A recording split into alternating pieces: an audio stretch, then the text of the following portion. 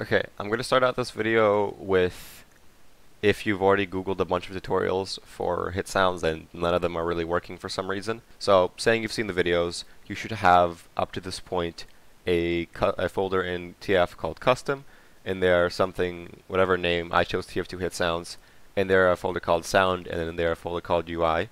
And at this point you have something like this, these two files. Now, these two files, they have to be WAV files. And on top of that, I found that putting .wav at the end of this makes it not work for some reason. I don't know, because I guess this could be because it's hitsound.wav.wav. Anyways, now that you have that, make sure it's not capitalized. If it's still not working at this point, you want to go into something like Audacity, right?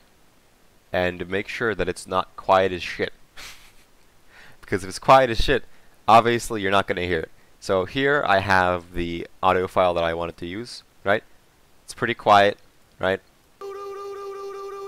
It's you know, it's like it sounds okay. That's probably what you want to hear in the game, but it needs to be a lot louder than that. So just highlight the area that you want, effect, amplify, and then just amplify it by a shit ton. And now this is very goddamn loud. So prepare your ears.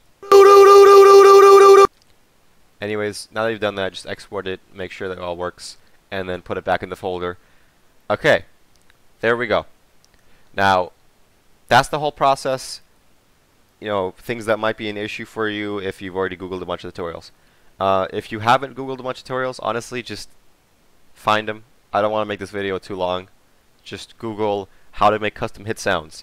And then after watching those videos, one of those videos or two of those videos, go in here and watch this video. That's it. Okay? Okay.